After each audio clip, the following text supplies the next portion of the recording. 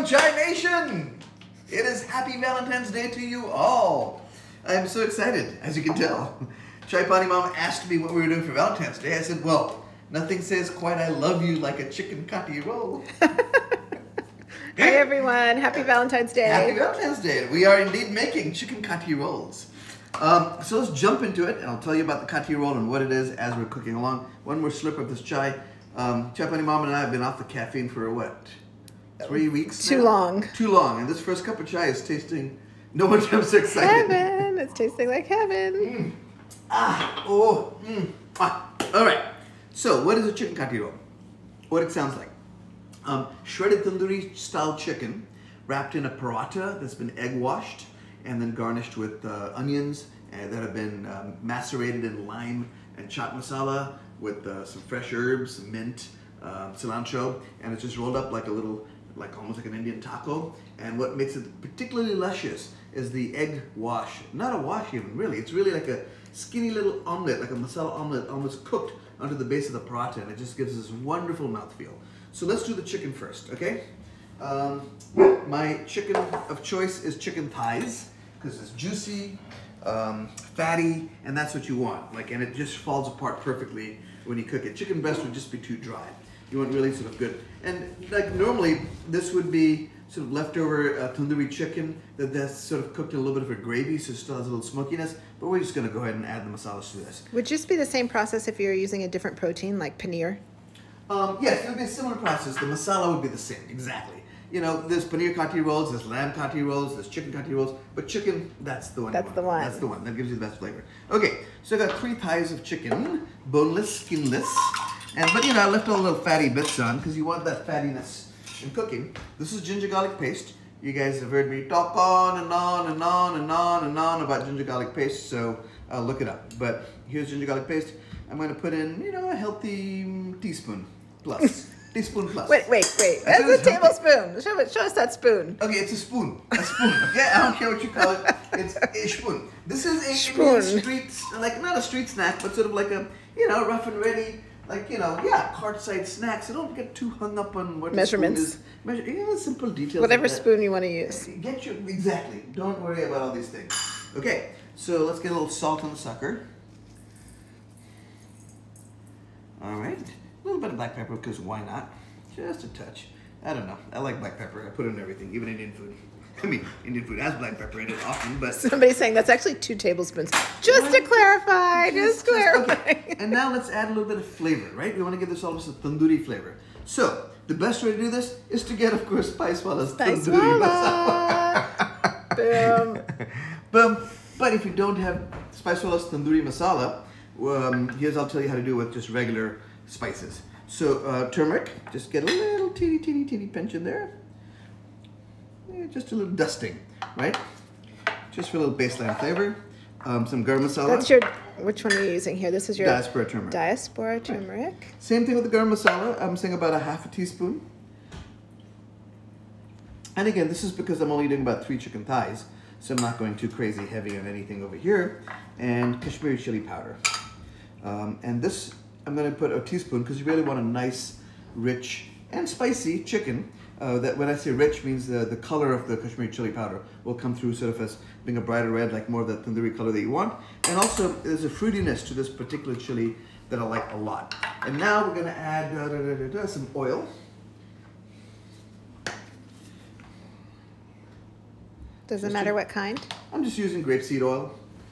You know, expeller, expressed, organic, in a fancy French-looking tin because we're like that only. And hardly. I'm gonna put in some lime juice. Squeeze that lime. Give it a nice roll to help loosen up juice on the inside, especially if you got a little funky one like I do. And let's get all that juice inside. There we go. That is a juicy lime. That is a juicy lime. And a little extra something, just like a splash of vinegar. Here we go, a splash of vinegar, just to give it a little extra zing, just to zing. The lime's got zing, there we go, just a touch. Vinegar's got zing, all right? Are you using, was that rice wine? Does it matter? I grabbed whatever I saw first, rice wine vinegar, distilled vinegar. You obviously don't want to use balsamic or red wine vinegar, or white vinegar. Okay, and now, massage. Get all that masala in there. Oh, yeah. Oh, yeah. Okay, maybe we didn't need quite that much ginger garlic paste, but you know. We like it ginger. I like it gingery and garlicky. Okay, see that beautiful red color? Now, ideally, I would put this aside for, at least maybe an hour, you know, just to really get that marinade into the chicken. You don't need this to marinate overnight or anything like that. You know, 2, 3, 4 hours, it'll be even tender and juicier. Much longer than 6 hours, you know, that lime juice and vinegar will start to make the chicken mushy. We don't want that. And that's really it. But since we don't have an hour to marinate this thing, Chai Pani Mom will... We need our kitchen back. We have cupcakes to ice. It's Valentine's Day. I gotta make a fancy dinner tonight. Yes, my husband is cooking for his girls tonight. All right. So I'm gonna put this down on a little baking sheet here. A little wax paper is fine. No need to oil the wax paper. Wax paper, parchment paper. Parchment paper, sorry. Thanks. No need to oil it because there's already some oil in this over here. And there we go. And these are just boneless breasts, right? No, thigh. Oh, thigh, right. Boneless thigh meat. Boneless, skinless thigh meat. Right? Get all that nice marinade directly on there. Sorry, there's dog commotion in the background. Oh, I know. Teddy and Rosie are getting it on. Teddy's a teenager now, for those of you. Extra little pinch of salt. Just to make sure it's seasoned well. Fish is in the house. Hey, Fish. Fish! Happy Valentine's Day. Happy Valentine's Day. Hi, everyone. All right, we are done. Bowl out of the way.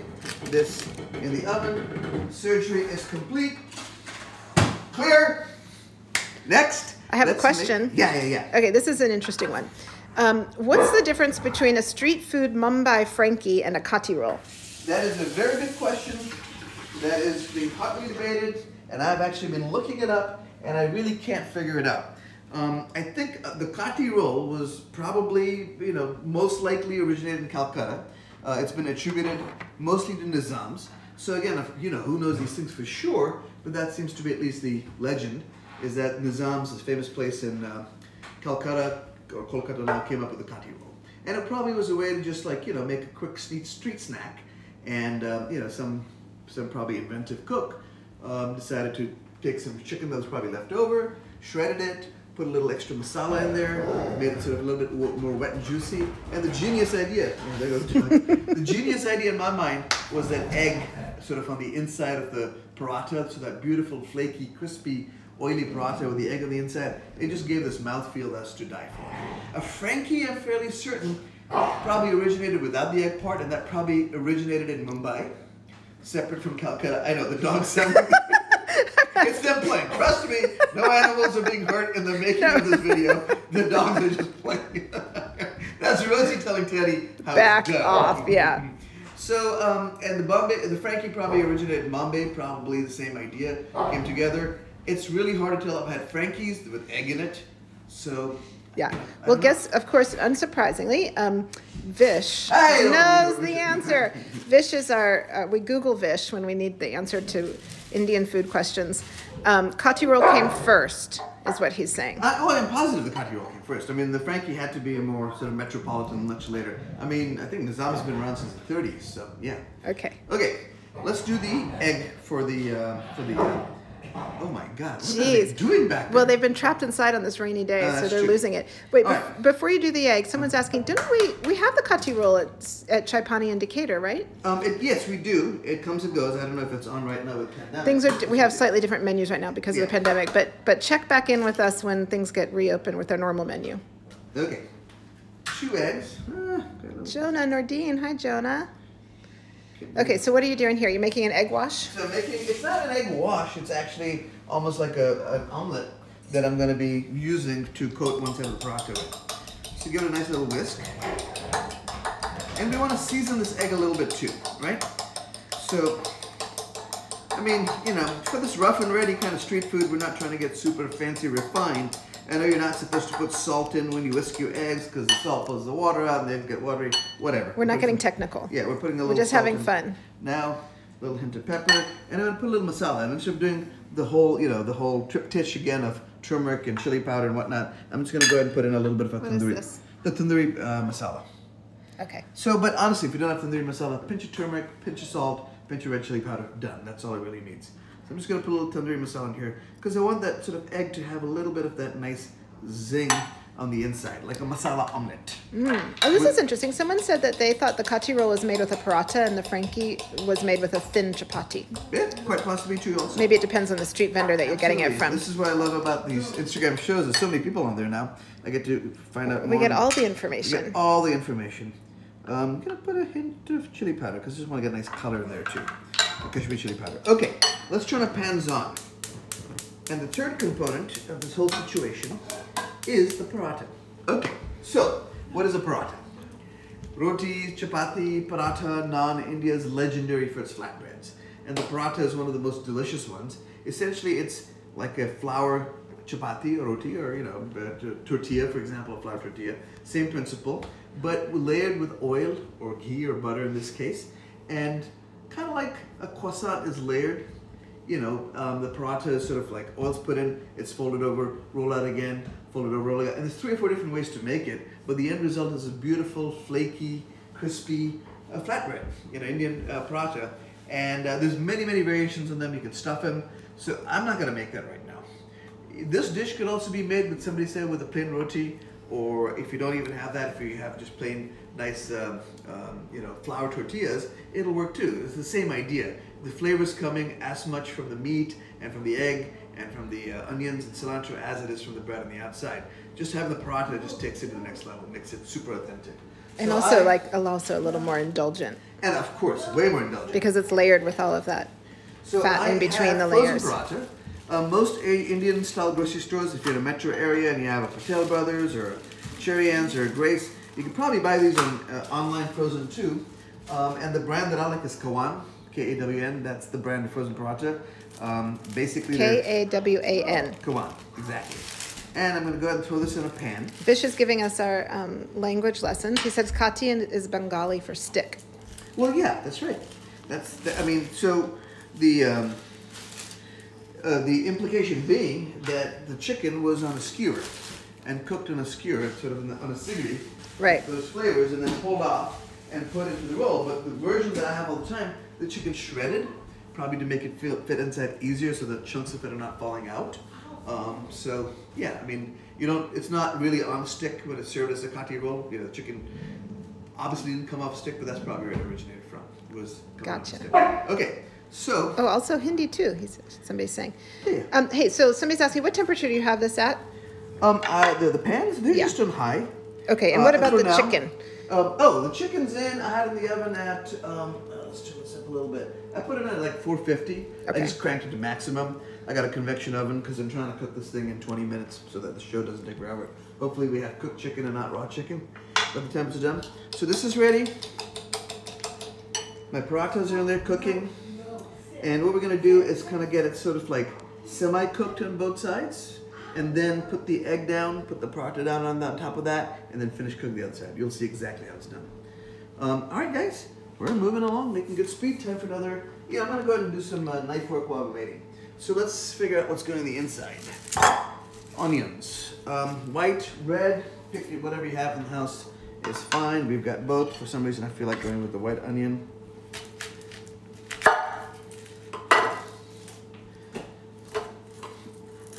Man, this dish, the funny thing is, there's not that many places that do Kathi rolls, and the ones that do them, there's not that many that do them great, but when they are great, they're incredible. I think people get lazy with this and they make it too greasy sometimes, or just all over the place with flavor, like just not really bright and sharp with the flavors. And it's easy to have a bad Kathi roll and just think that it's really a greasy, soggy mess. But when it's done perfectly, it's heaven. This is one of my absolute favorite dishes at Chai Pani. Okay. So this has a little light toasting on that side. I got 2 pans going because I want to make a demo. Is this what I'm having for dinner? No, I'm making special dinner for you. Oh, very exciting. Alright, and we're just gonna really thin julienne an onion. Super thin, right? Because we wanted to absorb all that. There we go. We wanted to absorb all that. We got a bowl, lime juice and chaat masala. What fancy knives and aprons are you referring to, Vish? A Spicewalla apron? He's fancy. He's talking about Vish's fancy. I mean, Vish is talking about your fancy knife. We need to get Vish a Spicewalla apron. Oh yeah, absolutely. He doesn't already have one. He knows. He's like your cohort in this. And the cutting board, yes, this cutting board. We did. Oh, I know, Vish. I kept meaning to for get all back to of those people that have been asking about this cutting board. We did talk to the woodworker that made this, and he's happy to make them for people. I don't know what it would cost; depends on the size. But if you can direct message at Meherwan Irani, right? Yeah. Okay, and he'll connect you. Right. So I pulled the paratha off, and it's sort of half done, as you can see. It's still pliable. A little more cooked on one side, a little less cooked on the other side. That's all perfectly fine. So here's the tricky part. So a little bit of oil, just a touch, because this is a nonstick pan, and you don't need too much. And I highly recommend doing all this in a nonstick pan. Why? Simply because you don't want this thing to get greasy. The paratha's got a lot of fat in it already. It's the grease comes out when you cook it. Yeah, and the grease comes out, so you don't want this thing turning into a greasy mess. I'm going to turn the heat down to medium because it's probably ripping hot at this point. And let's put some of this egg in there and show you how this bad boy is done. Right? Put the egg in there. Take the paratha and put it on top of the egg. Did everybody catch that? Check on your mom? Yep, we caught it. Yep, you got it? Yep. Got it in the film. Right. See how the egg sort of pushed out to the sides, right? Yeah, the egg pushes out to the side. It's going to cook underneath it. Then we'll flip it over and finish this other side so it gets nice and crispy. And then we put our chicken, we put our accoutrements on the inside, and we're good to go. So all you had done on that egg was you just whipped it up a little bit with some salt and pepper before you put it down into the pan. Salt and pepper and a little bit of masala. Oh, right. A little bit. Just because you don't have to. If you don't have it and you just want the egg plain, that's fine too. Just wanted to give the egg a little zing also so that you get this little background flavor without going crazy. You don't want to go heavy on the masala. So, and you see, you got this beautiful fluffy omelet situation on the inside. Some of it stuck to the side here. Let's get rid of that. How did you like being a judge on Chopped? How did I Side question. How was that? Oh, it was super fun. Somebody's asking about what that was like. Yeah, it was so much fun. I mean, just to be on the set, I ran into some of the VIP chefs out there. They didn't, of course, talk to me because I'm supposed to be a blind judge, or actually probably a gagged judge. But it was still fun to see Marcus Samuelson and some of these guys just hanging out over there. And of course, my dear friend Manik Chauhan was there. Okay, so we're letting the other side of it cook so they get super nice and flaky and crispy. I'm going to hit this with some lime juice.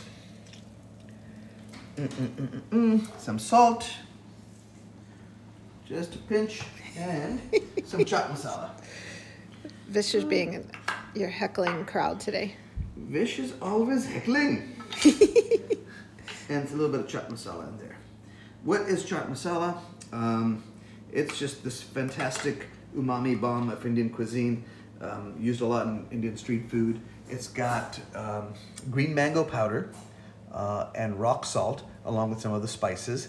But it's the green mango powder and the rock salt that give the chaat masala its zing, its tanginess, and its funkiness. So it's almost like, it's the same effect that fish sauce has. Smells kind of weird and out there, and possibly even off-putting, but then the minute you put it in food, now I love the smell of it, and also love the smell of fish sauce, so. So there you go. There you go.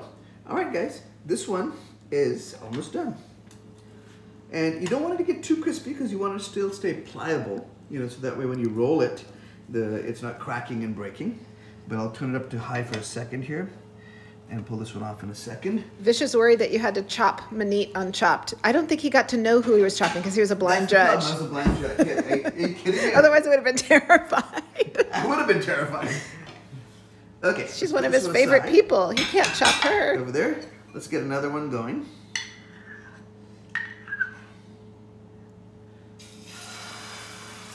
Let's watch how you did this. Paratha down. There. So that's got the chaat masala, salt, and the lime, and onions. I'm gonna put in a couple of thinly sliced green chilies, very, very, very, very thinly sliced green chilies, just again to give it a little herbaceousness and make it all and then mix in some fresh cilantro, and we're gonna chop up some leaves over here too.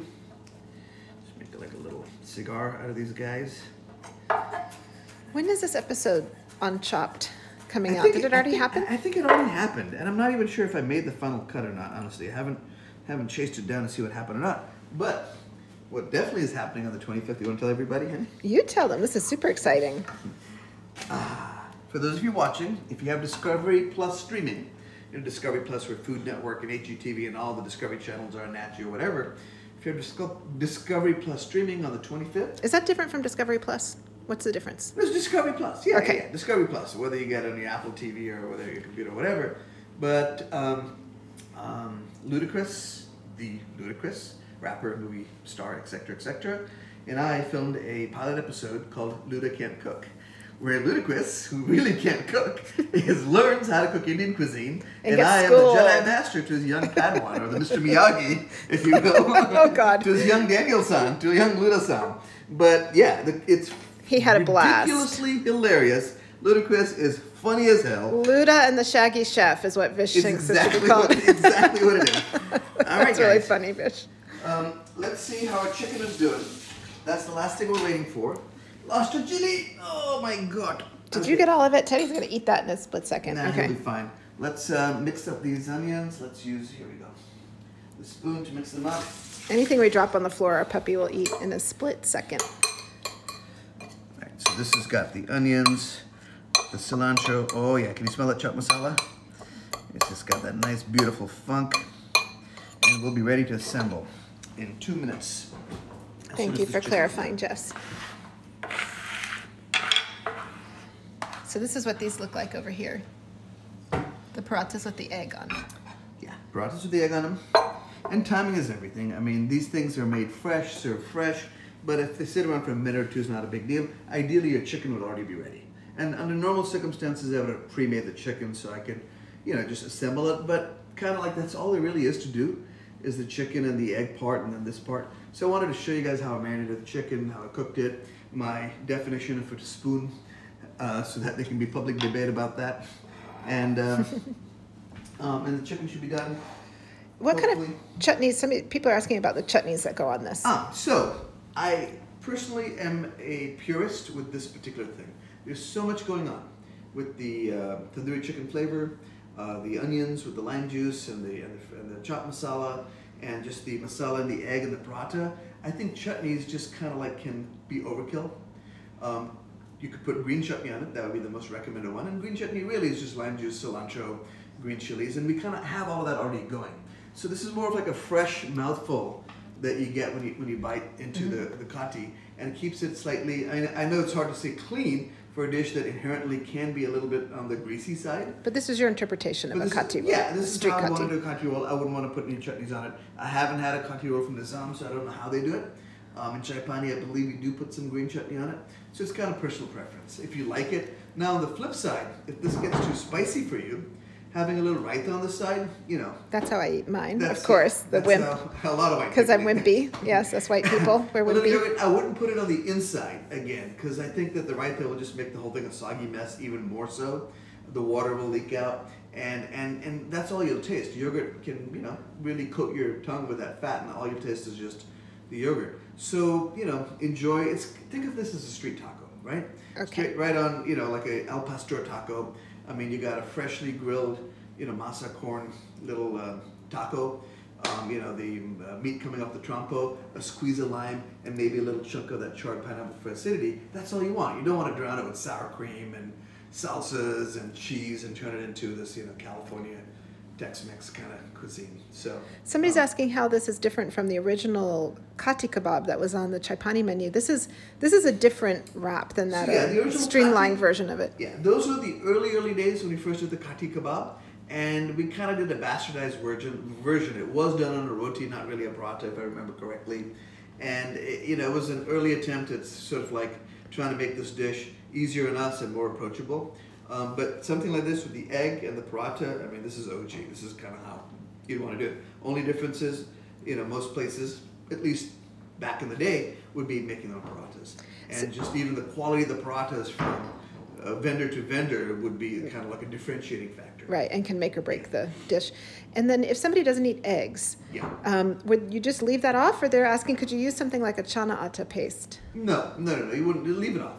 If you don't want to do eggs, leave the eggs off. You know, you'll still have a lot of flavor and juiciness from the chicken and the fresh onions and cilantro over there. I mean, I will say the egg is kind of what makes this dish the dish.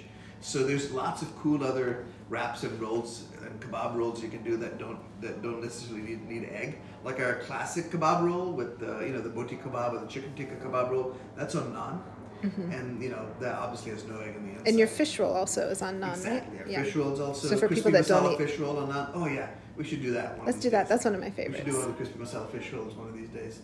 Well, I guess we're just sitting there yapping, waiting for the chicken, but I think I can pull it. I think I can pull it. Let me just give it a blast overhead for a final broil for 3 minutes. We'll drink chai, we'll chat, ask questions, people, ask questions. I wish we could edit this out when we post it up, because like literally I'm just sitting here waiting now for the chicken to be done. Now's your chance. Everybody can ask you all the questions. Somebody was asking earlier what your favorite knife is to cook with. My favorite what? Knife. Molly is my favorite wife. There are many, but she is number one. Always in Be careful what you ask on this live cooking show. Knife? Knife. Different knives for different uses. I mean, here's what's crazy. I actually have, if you want to show them, a knife block over here, right? A knife block over here.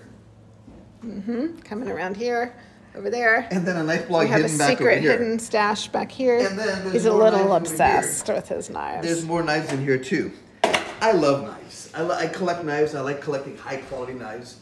You know, but having said that, that's just because, you know, it's like we all need something to fetishize, and chefs like fetishizing knives and good kitchen implements. But, you know, just the number one quality of a good knife is sharpness. If you can find a knife that holds its edge, that you can easily sharpen, that is worth its weight in gold. And I try to find knives, even though I collect knives, the ones that I use over and over again are ones that sharpen well. So I like this one a lot. It's a shun knife. It's a, you know, a Japanese company. This particular design was by Ken Onion. And the reason it looks a little unique is that Ken Onion is an incredible knife designer, angled it a little bit so that when you're holding it as a cutting knife, your hand is naturally straight. Whereas a traditional chef's knife, you know, because it's a straight blade, you'd have to turn your wrist down to get the same angle. And here it just takes the strain off for a lot of repetitive cut. Now for a home chef, you don't have to worry about any kind of repetitive, you know, motion injury to your wrist. This is for our poor chefs that have to cook, when you're cooking, boxes of okra. And then the second thing they did is, again, well, this one's got a better one than most, but quite often, you know, where the blade transitions to the tang, there's this hard edge, and after hours and hours and hours of cutting with these kind of blades, I'd find myself with a thick callus right on the inside of my knuckle over there. So again, what Ken did on this knife, which is beautiful, he essentially, you know, sort of radiused it out so that it's got this beautiful spot for the knuckle to fit perfectly without a hard edge, if you can see it over there. So it's really, I mean, I've had this knife for 10 years. It was the first knife I bought after Chai Pani's first year, and we were successful. You know, it's like we barely paid ourselves, and I rewarded myself with this knife, which at the time was not cheap. I mean, it's a few $100. But since then, so that's the one I keep up front because it's a utility knife. And it's a chef's knife, so obviously it's for large dicing, chopping, you know, like work with you know, fantastic for dicing, chopping. But then you need other knives. You need knives for paring, knives for small knife work, knives for filleting, boning, you know. And then my other favorite knives is you guys, you don't know what kind of can of worms you opened with this question. So this style knife, also very, you know, popular with Japanese chefs and Japanese cooks for dicing, cutting, and chopping, a santuko, you know, straight up and down. There's also, oh my God, yeah, I mean, this is just, I love knives. So Vish is worried that you're burning the chicken, and he wants to know what's for Valentine's Day dinner. Basically, stop talking about knives. Oh God, here we go. It's not ending. Yeah, so this is sort of what cleaver meets you know, it's incredible how much fine knife work you can do with this, and also at the same time it's just a heavy cleaver. I think this is a Croatian design. I love this knife. It's too big to fit anywhere, so it sits in the drawer. It just takes up space. This thing. Chicken is ready. Okay. How long did you cook it for? People are asking. I cooked it for 20 minutes. Okay. Exactly and approximately. All of the Indians in the house will appreciate that comment. Exactly and approximately 20 minutes. Look at that. Yeah, it is a scary knife. Look at it. So, let's chop it up. Are you not going to say what's for dinner tonight? Yes, so for dinner, I think we're going to make from our... Oh, it's supposed to be It's a surprise. Thanks for asking. Okay. You don't have to say it if it's a surprise. It's a surprise dinner. Okay, so we'll report back next Saturday what he made me for Valentine's. Okay. He's cooking for me, the dogs. There's Teddy. Here's Rosie. So let's And get Arya. this guy over here. Now, this is what I use my... Oh, the heat. The heat. Awesome. So good already. What? The chicken? The chicken. Oh my God. We have dog training happening in the background. Okay. So I'm going to slice this up into thin, like sort of julienne it, almost on the bias, because that's what we're looking for, is like small pieces of chicken here. It's so juicy, so hot, so spicy, so delicious. It's down the middle. Give it a really nice little chop up, get all those juices mingling together.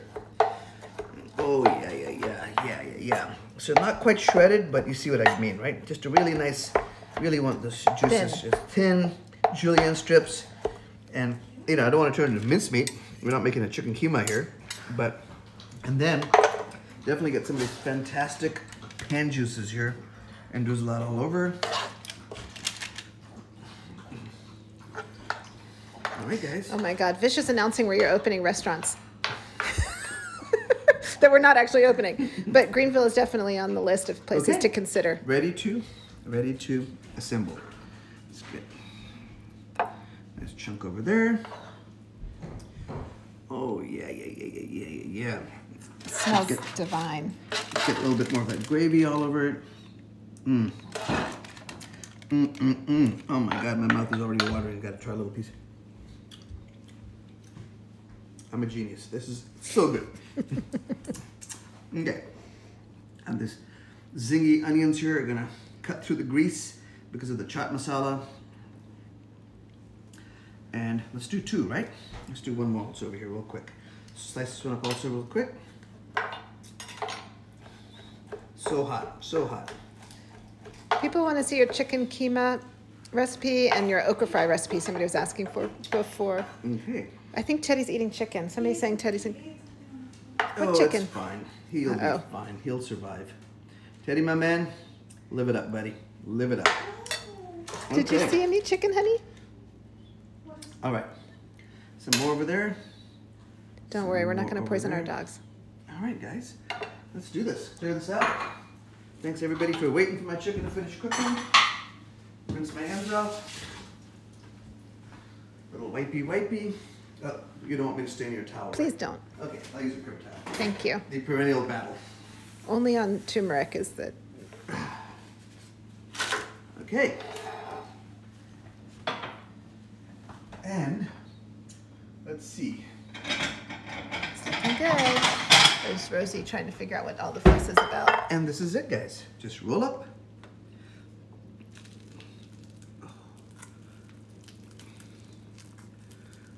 There you go. One down. And look at how flaky that is. Two down. Exactly. Show them the texture of that paratha.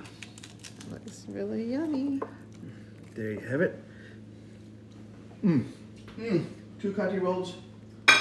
Overflowing the plate.